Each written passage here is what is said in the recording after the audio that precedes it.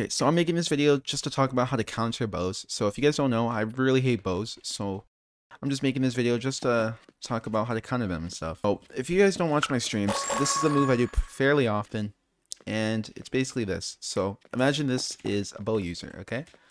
And I'm over here, and I'm trying to push them, and they can just keep spamming their bow. This is what you're going to want to do.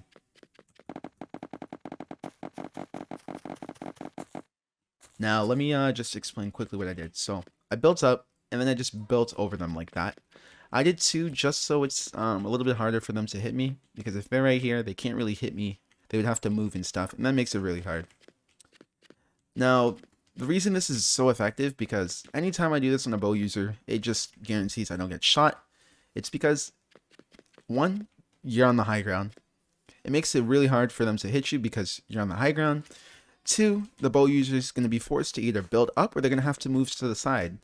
And if they move to the side, you can literally just do this. Let's say he moves like right there and he can get hit on me there. I can just literally do this, and I can just stay on top of him.